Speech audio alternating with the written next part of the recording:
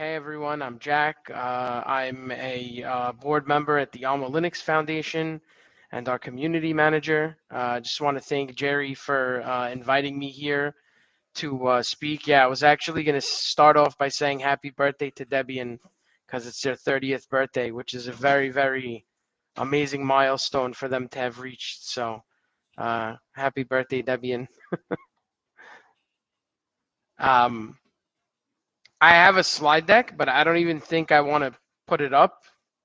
I think that I'll just run through like a little bit about the project, about who we are, what we do, how we do it, and then we can just turn it over to some Q&A, which I think might be more interesting to everyone. So uh, Alma Linux basically started when Red Hat made the announcement that they were um, basically ending life of CentOS Linux as we know it and moving to CentOS Stream. There was a lot of, I'll say, tumult at the time, and me along with a few of the other people on the project basically looked around, and we had good experience doing this already for a very long time, so we decided to go ahead and and just do it. We said, why not? Um, the one thing that like really helped guide us as a project was, the big problem with CentOS was that it was always owned by someone, right? It was in the beginning there was some ownership by Lance, who started the project and then kind of disappeared, and then it basically like transferred from him to other people, and then from there to Red Hat.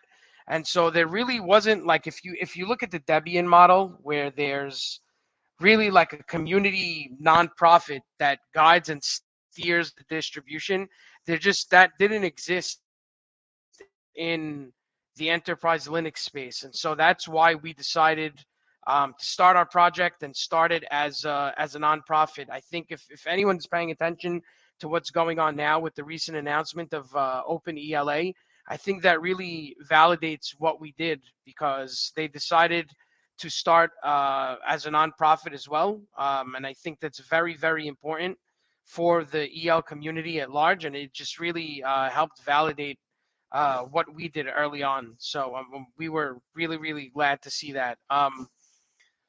In terms of like our distribution, so we were one-to-one compatible with RHEL until RHEL decided to put the sources behind the subscriber agreement. When that happened, we basically decided to shift our project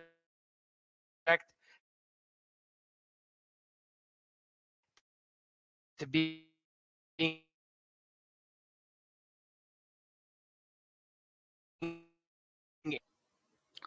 You're dropping out, Jack. Oh, is that any better?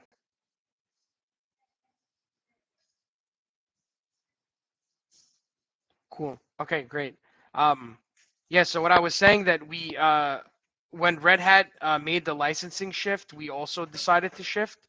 So basically, right now we're going to be ABI compatible with RHEL, and that lets us do a lot of very interesting things, because um, some of the things we started doing already, like releasing security updates before Red Hat does. If people paid attention, there was actually a CVE um, in iPerf a month back, and we basically were able to patch that and fix it. And then we actually contributed that fix to Red Hat, and then we released it ourselves. All of the stuff now with the AMD speculative stuff that's causing a lot of headaches for everyone, we also released updates for that, and we're actually asking people to go ahead and test those as well. And we're actually going to start putting out like a whole testing repository with just stuff that lets us get ahead of the curve and lets us introduce like certain features or different kernels with different built differently with different configs or different functionality. And that's really, really exciting for us. Um, the base of our project was always centered around community engagement. That's really what the roots of our project are in. It's just, we saw there were like a lot of commercial interests getting involved um, when Red Hat made the change, and we decided that we definitely wanted something that was really a lot more along the lines of the Debian SPI model, and something where, community members are active members and can actually vote and have a say in how things are run. Yeah, I see John has a question. By the way, feel free to ask questions. You don't need to wait till I'm done or anything. Yeah, I just had to interrupt here for a second. I went to monitor the stream on YouTube, and it still says waiting for Jerry Feldman. So either the link on the blue page is wrong, or you're or whatever you're doing is recording correctly. Can you check that, Jerry? You may have to hit go live, Jerry.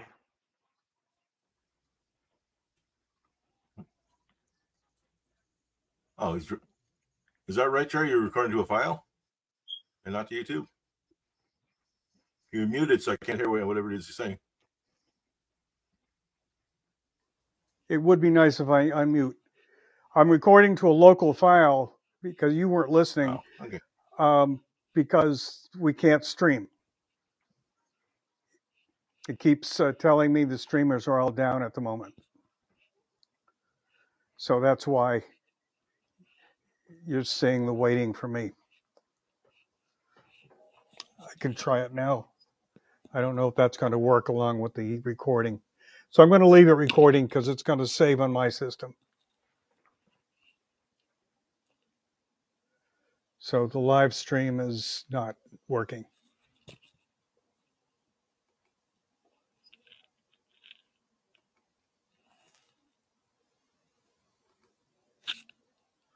Yeah, all streamers are currently busy. Okay, Jack, go ahead, continue. Yeah, I'll just continue, I guess, Jerry, and then you can post it up afterwards. That's fine.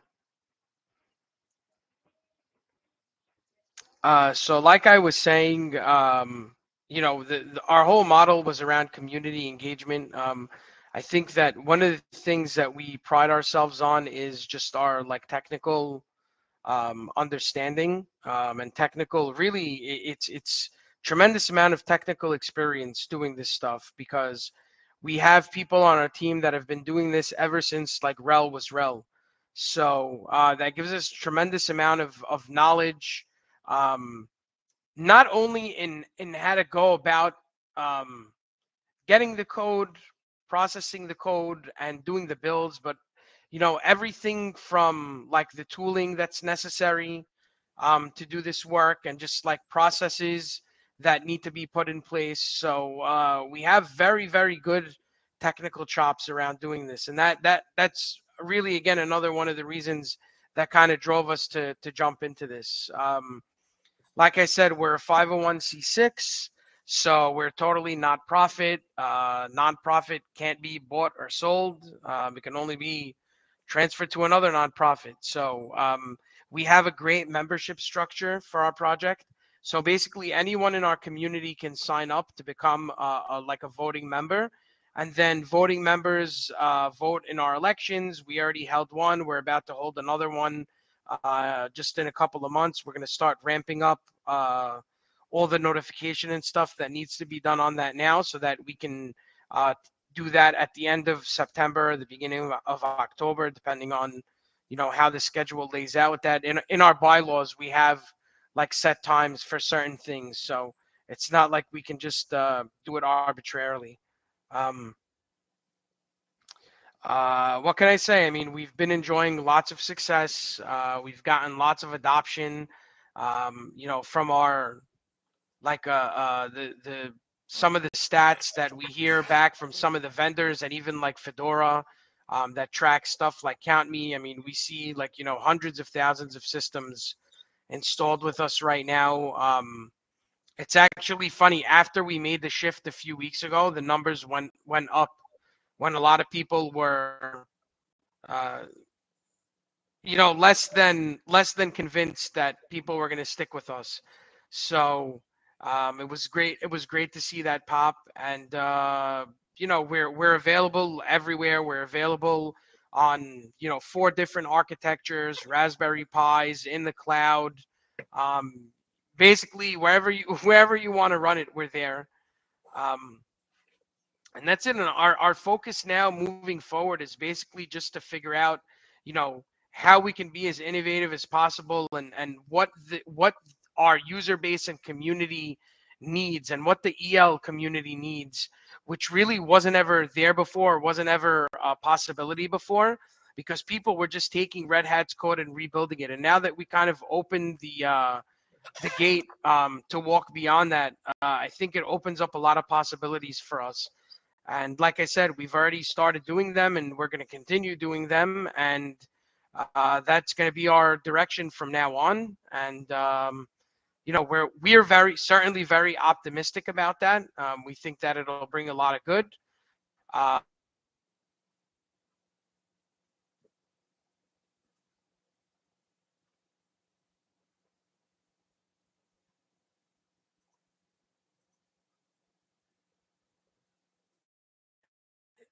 to us, um, updates quicker, security updates, or you know, package updates, whatever it is, faster than upstream. I think it's like a nice middle ground between actually where Fedora is and where RHEL is. So that's definitely something that we're very, very excited about. And I guess, you know, I'm just here to talk about it as much as you'd like me to. And if anyone has any questions, that's certainly, you know, something that is very welcome. And I guess I'll open it up to the floor, and you know, anyone can ask away.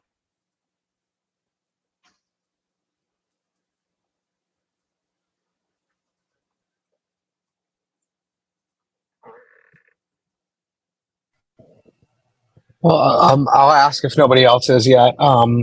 So I know there were changes recently with Red Hat and Alma, and as somebody who doesn't understand that well, could you explain it in sort of a layman's term? Yeah, the changes that we're making are the changes that Red Hat made.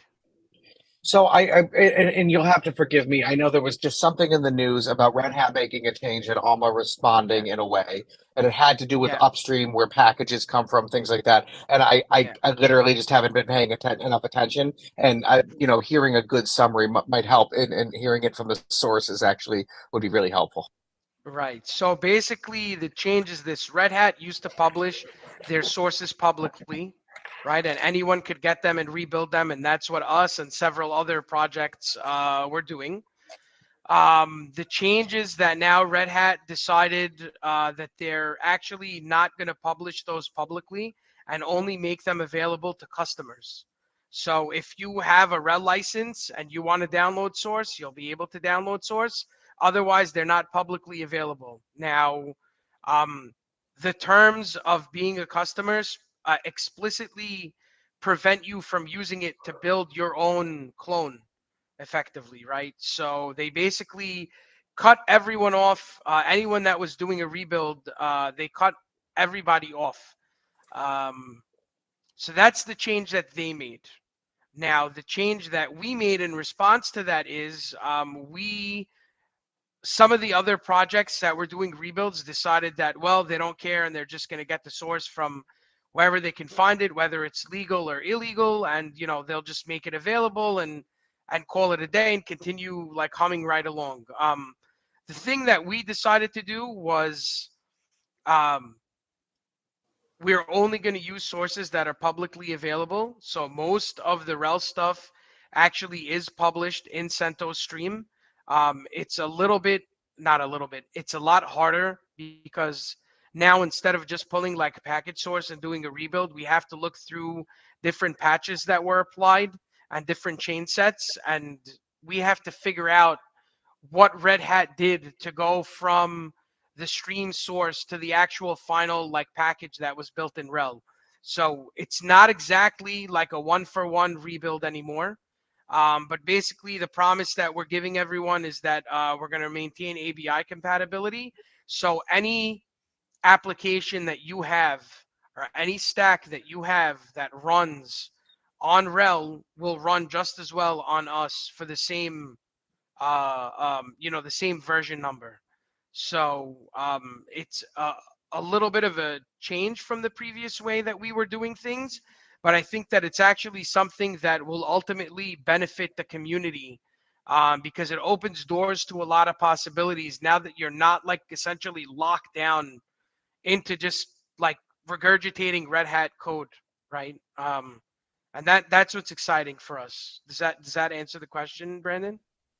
It answers the question and opens up like seven more questions, and I don't want to hog your time, but very, very quickly, two quick ones. One, do you guys publish some sort of a diff between what you guys put out and what Red Hat puts out when you do releases? And two, what stops Red Hat? And I get just guess I don't know this.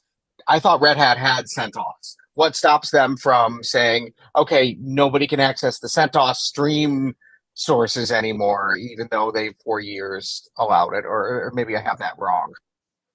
Yeah, the truth is nothing at this point. Just like we always thought that they would never take that step of putting the previous RHEL source behind, some sort of like paywall or something like that, right?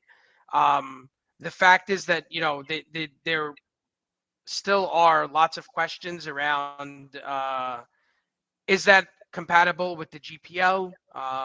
If you want my personal opinion, I think that my personal opinion is it probably is. But then again, things like that, there's no like the license can say what the license says, but until it's actually litigated, there's no like case law and no precedent for doing something like that. So unless we want to wait around and see the GPL like dragged into court and try to see, what of that is going to be upheld and what isn't going to be upheld. There's no like cut and dry answer on what they did. I will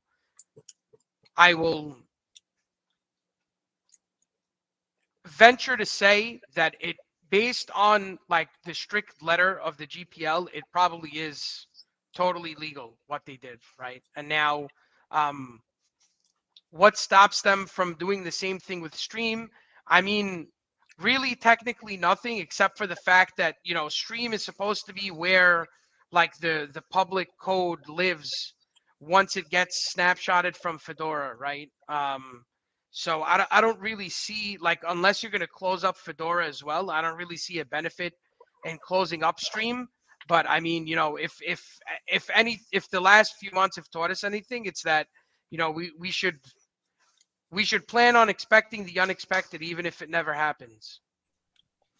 Yeah, it sounds like they may be following the letter of the law, but not necessarily the spirit, and Spirit of the trusting law. IBM to do, what's been the best interest of the users has not always been the best thing. As a long time CentOS user in our enterprise, and then finding out 2 years ago or however long it was that was changing, we had to go out and buy all Red Hat. And everything is just upended now. Yeah.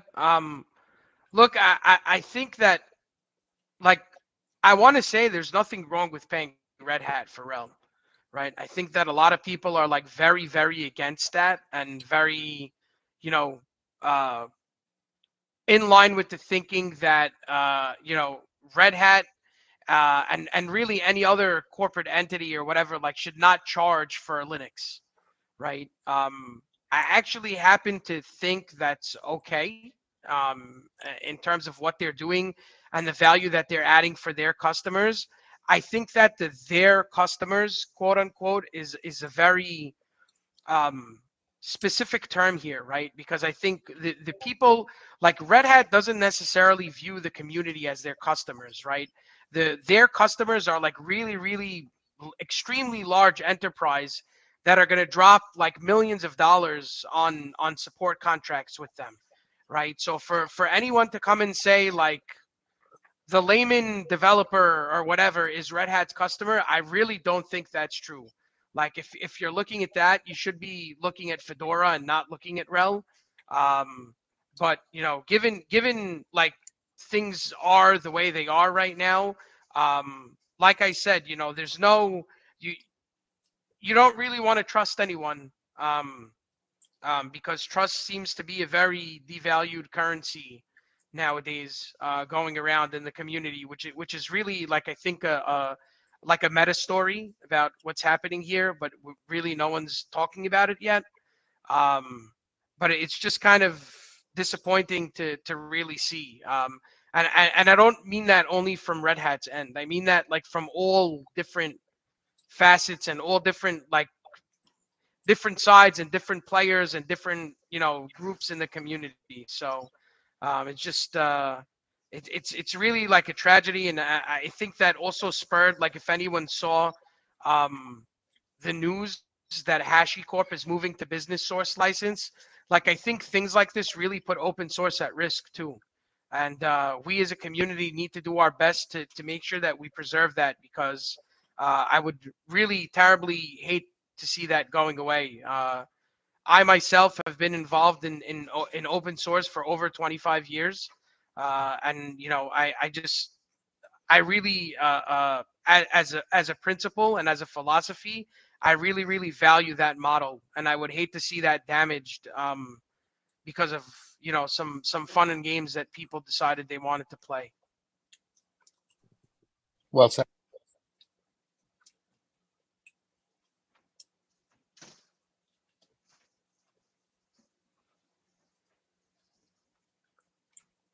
What is this? Well, I guess they must have put everyone else to sleep.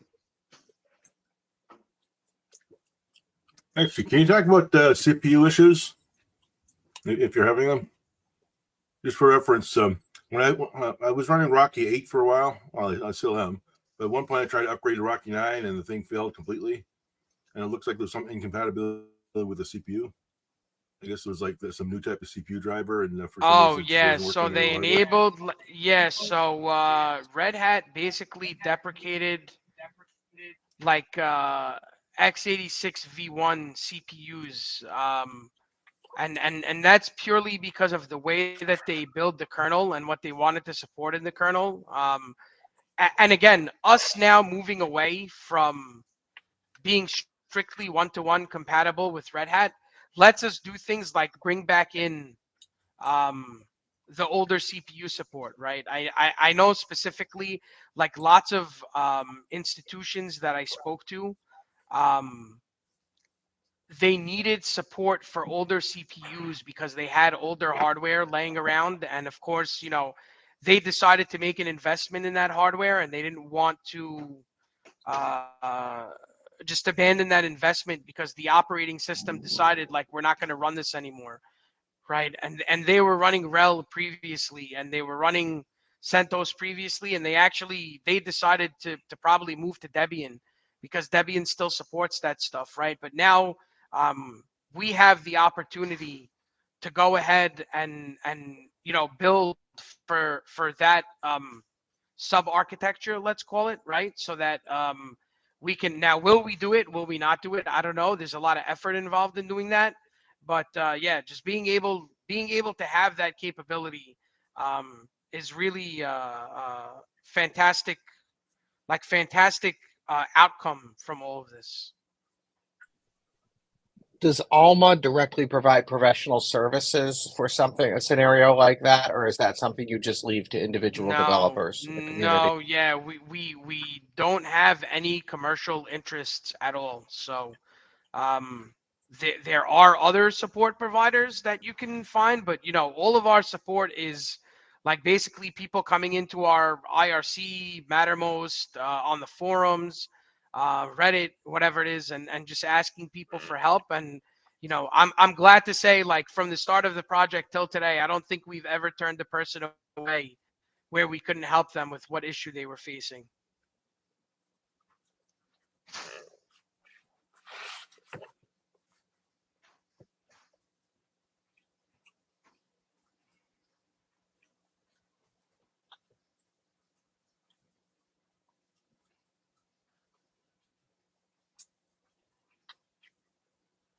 I don't know if Kurt's trying to say something. It just picked up his mic.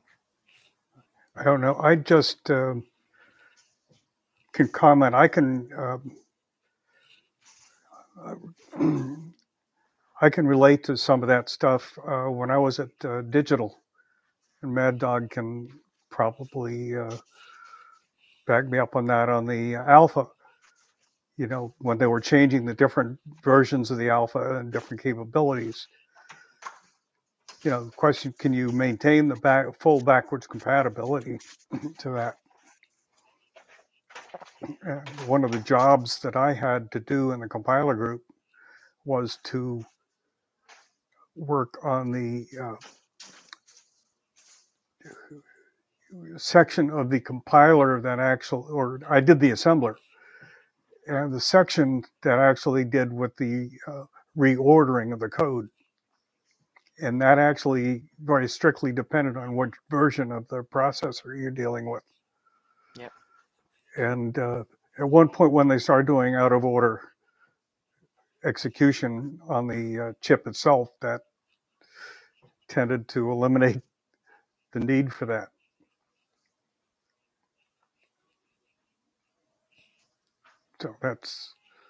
So I can totally relate what Red Hat, and as a former Red Hat employee too. Yeah.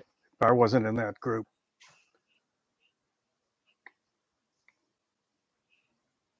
Yeah, I think from their perspective, they just want to be able to, you know, like set a baseline for expectation of what they're going to be able to get out of the underlying hardware that the operating system's running on. And so that's why they made that decision. Now, again, you know, things like this where this is like a basically like a customer driven kind of thing, right? I mean, like there must be Red Hat customers that came to them and told them, look, like, you know, we have a certain expectation and this is what we need to hit. And then Red Hat came back and made those changes, right? And so that doesn't really necessarily apply to the community at large, right? And I'm glad to see that there's ways to make that happen now that weren't present before.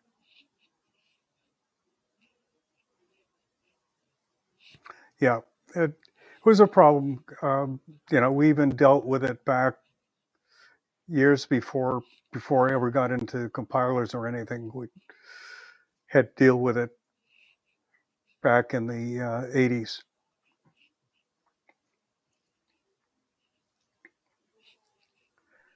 And that was, we're talking about 16 to 32-bit issues.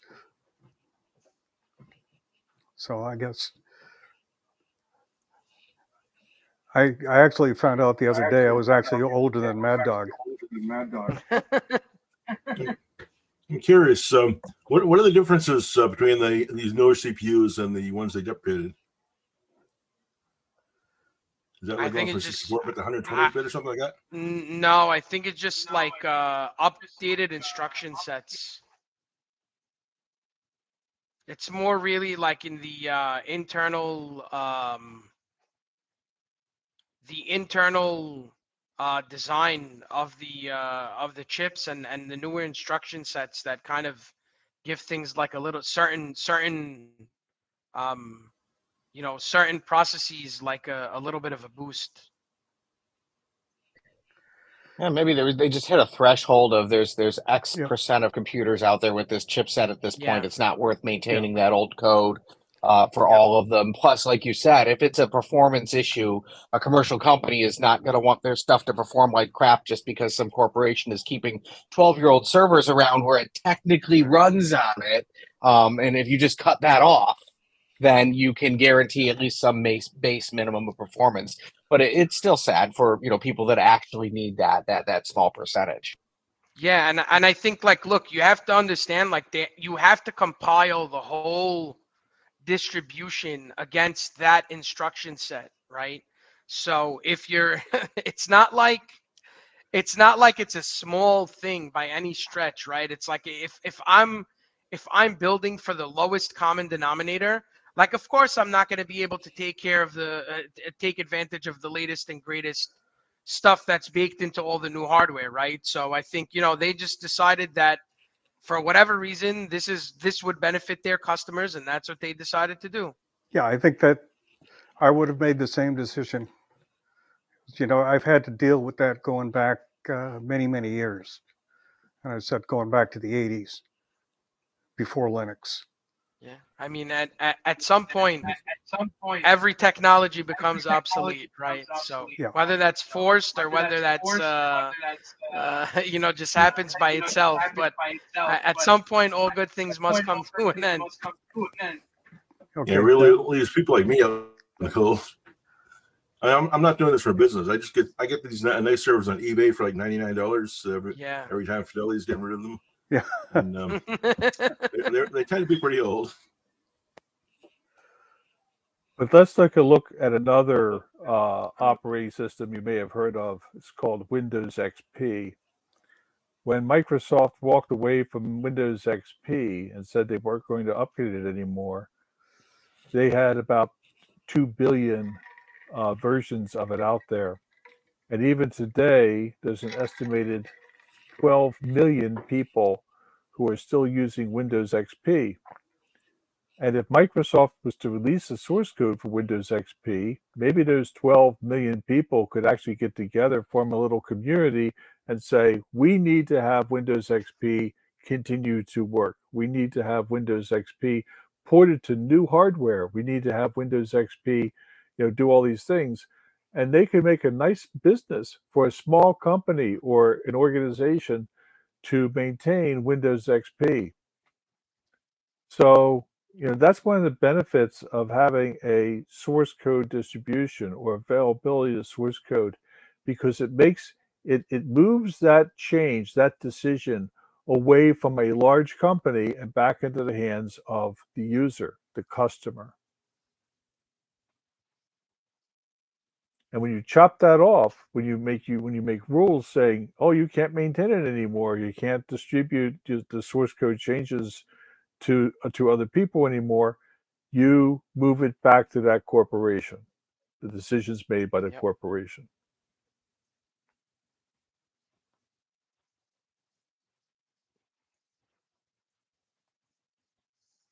And Mad Dog, by the way, I read your piece on all of this, and it was thank you for putting that out. It was.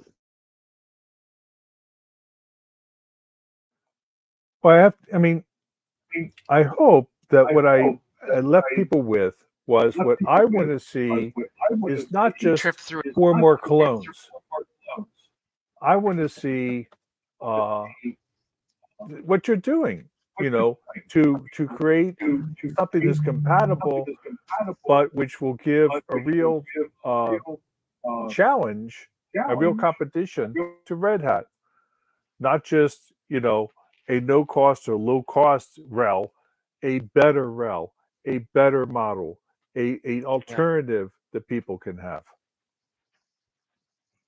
Yeah, absolutely. And I think like the foundation of open source is all about, competition being a good thing, right? When you have different people with different ideas all contributing, and people may have very different takes on the same thing, but then let's let all of those ideas out of the bag, and let's pick the best one based on merit, right? And I think that's exactly what your post was getting at. And I think that a little bit as like a community in tech industry, I think we've seen a gravitation away from that, like over the last decade. And I myself would like to pull it back, maybe 2 decades, because I think that's really when the golden era was.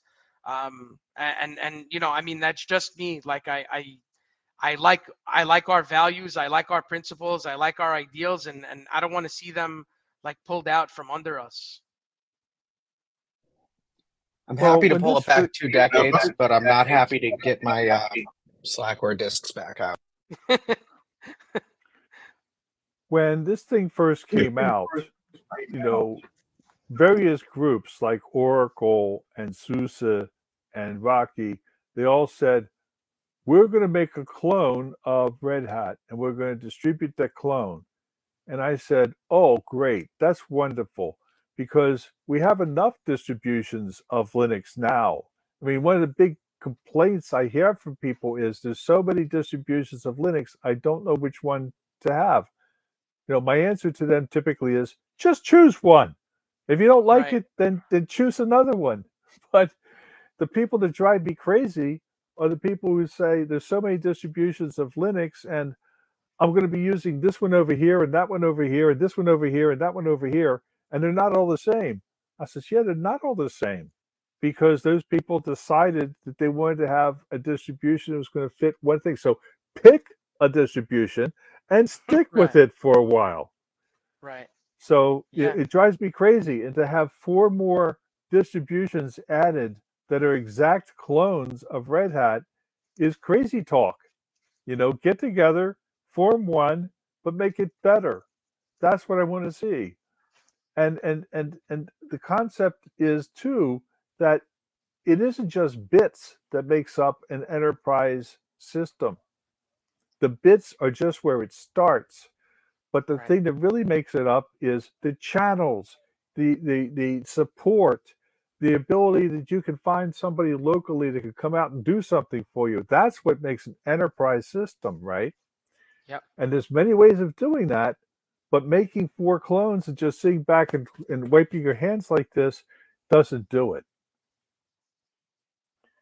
And I also like your observation of companies versus communities. Yeah. Right? Yeah. I fight all the time about, and I'm going to say some words that people are going to be mad at me about, capitalism versus socialism, right? If you look at a community model, democratic socialism is what it's about.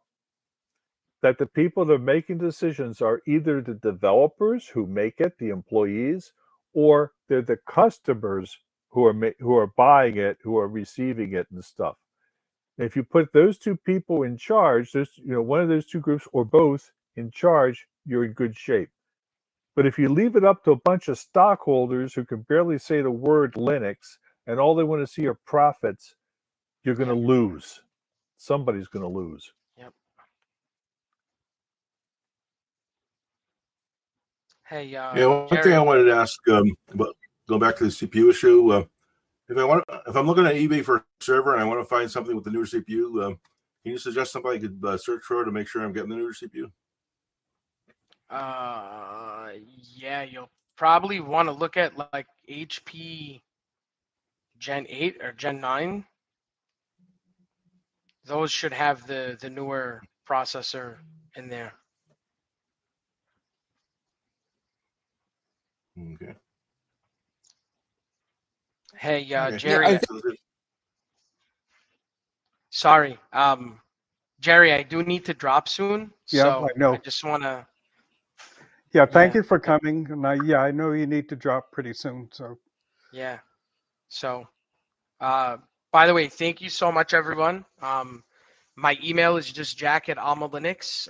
If you want to reach out to me, jack@almalinux.org.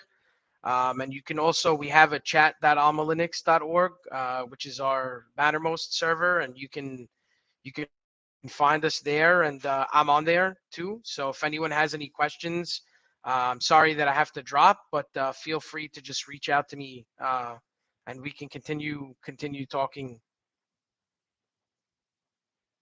Hey, can you paste those URLs into the chat box? Yeah, good idea. Thanks. Jack, that was really cool, and I think you could tell with Mad Dog's response and everybody else's that you're preaching to the converted here, but to have you here with an update and everything is a great example of why community is better. Yeah, absolutely, and that's what it's all about. Like I'll tell everyone, guys, don't forget community. Like it's everything is getting so commercialized, and I think we're losing ourselves a little bit. So make sure that stick steadfast to what we originally set out to do. Yeah, I think that's great. Yeah. All right. Thanks, everyone. Thank you, Jack. Thanks, Jerry. Yeah, thanks. Thanks for all the great questions.